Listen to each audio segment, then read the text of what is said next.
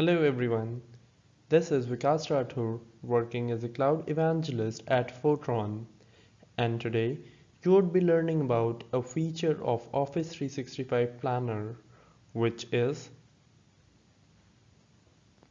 we have three options to group by.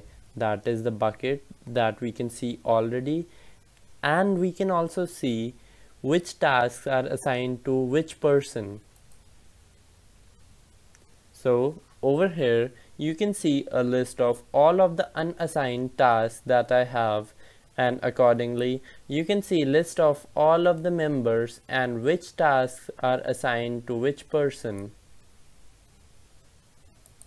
Supposedly, you can assign various tasks to different persons over here.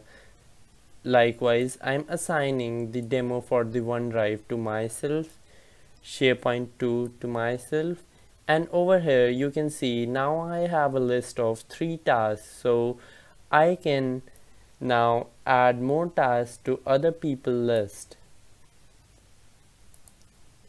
This feature will basically help in the equal distribution of tasks to different individuals.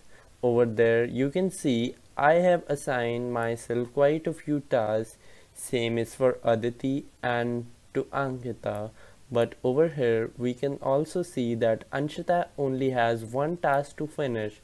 So from the unassigned task section we can assign a task to Anshita,